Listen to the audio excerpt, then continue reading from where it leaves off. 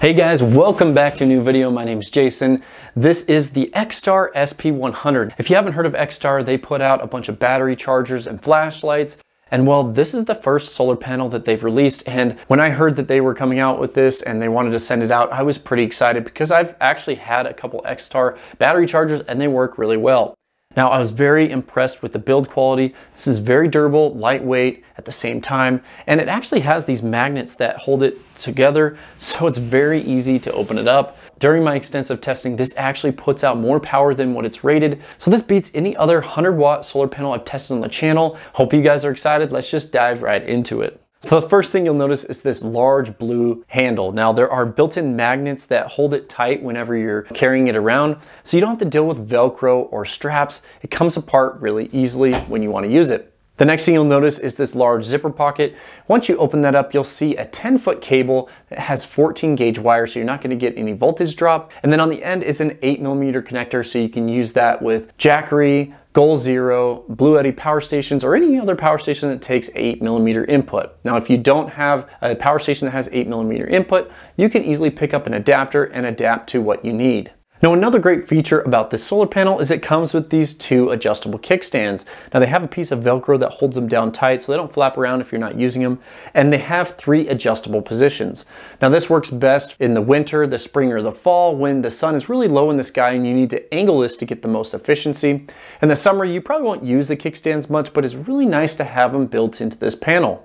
Now, on each of the corners of this solar panel is a metal grommet. Now, this allows you to either hang it from, the side of your vehicle, or if you have this sitting on the top of the roof when your car's parked, it's nice to be able to tie it down so if a big wind comes, it's not going to blow it away. So there's multiple uses for these metal grommets. Now, this solar panel has an ETFE coating, which is almost 100% permeable to UV rays for maximum efficiency. It's stain resistant and kind of has a non-stick surface to it, so if you have any dust or grime on there, it comes off really easily with a damp towel. It's also scratch resistant, so you won't damage the cells underneath. Now, whenever I get a new solar panel like this, I always like to compare it to existing solar panels I already have, so let's go ahead and take this outside and compare it to 2 other 100-watt solar panels and see how it performs. Okay guys, we're going to go ahead and jump into some solar testing on the XTAR SP100. Now, I'm going to test it on both my lithium iron phosphate battery and on the Blue Eddy EB70. I have plans to compare it to some other panels today. Let's go ahead and get started. We're getting 108 watts in on the battery, and it's sitting around 17.7 volts and a little over 6 amps. Now, this is a 100-watt panel and it's overproducing. Now, that's pretty rare to see a panel that overproduces its rated power. That's pretty awesome. Okay, so I'm going to test this now on my EB70. It has an 8mm plug right off the solar panel, so super easy with the Blue Eddy EB70. Okay, so I don't know if you can see that. We're getting 113 watts input from this 100-watt solar panel. So this is a pretty high bar now. Let's go ahead and see what the SunPower Flex 50s do, and maybe I'll test it with a Rockpals 100-watt panel as well. So let's go ahead and start those tests. Okay guys, we're going to go ahead and test my SunPower Flex 50s in parallel. Now, these usually produce right around 49 to 50 watts in perfect conditions. Let's see what we're getting today. Okay, so we're seeing about 94 to 95 watts input on these SunPower cells. It's right around 16.2 volts at 5.8 amps. Let's go ahead and test this on the EB70. Okay guys, we're getting around 96 watts, 97 watts input on the EB70. So a little bit more than what we were seeing on my other MPPT solar charge controller. Okay, so the last panel I want to test against the XTAR 100 is this Rockpals RP082. It's a 100-watt folding solar panel. Let's see what output we're getting on it today. Okay, so the Rockpals, we're seeing around 83.5 watts input. It's sitting around 18 volts and 4.6 amps. Okay, so on the EB70, we have it plugged in. We're getting 88 watts input. So what do you guys think of those testing results? Now, seeing 113 watts on this panel definitely is pretty awesome. It's putting out more power than what it's rated. And that's really rare with a solar panel because usually they'll put this max, imaginary number and you'll never hit it. The closest I've ever gotten to hitting a rated capacity was with the SunPower Flex 50s, and that's why I didn't include them in this test because they usually do really well. Now, we saw 113 watts on this, and we saw 96 watts on the SunPower Flex 50s, and we saw 88 watts on the Rockpals. Now, each of these has their different uses. The Rockpals is super compact, so it's really nice to have a solar panel that's really, really small. So it didn't put out as much power, but it's really small. Now, the SunPower Flex 50s are super lightweight and 100% waterproof, So, you know, they have their use, but they don't have the kickstands. They scratch very easily because they don't have an ETFE coating. I've scratched mine and I've talked about that in previous videos. It's really annoying to scratch the panels.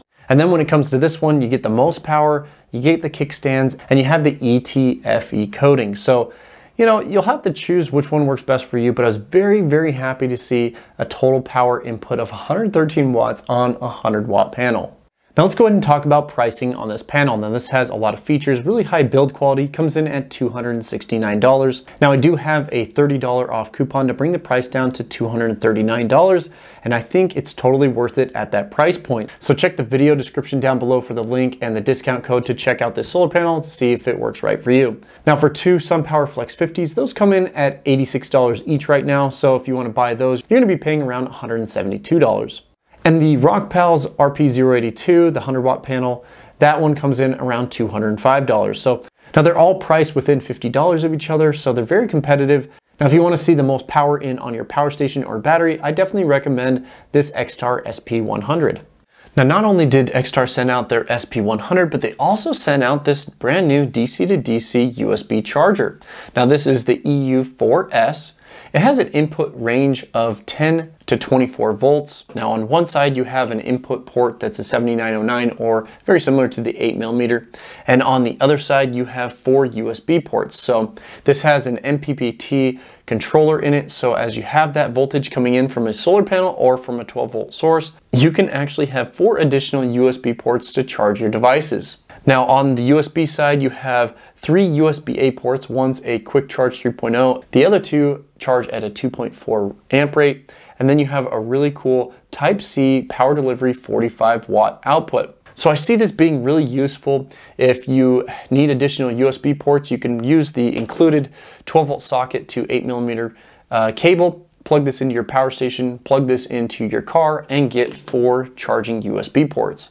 So if you're on a road trip and you want to charge up your laptop and you don't have an AC inverter around, you can use this to charge up your laptop as long as it has a Type-C power delivery port. The other benefit is a lot of solar panels will come with 1 port on them, but as long as you have the recommended 100-watt input on this, so if you have a 100-watt solar panel, you can add an additional 4 USB ports to that solar panel so you can charge up 4 devices instead of just 1. But overall, through my testing, this has been a really cool device, and it's super useful because it takes the input of a solar panel or the 12-volt socket cable.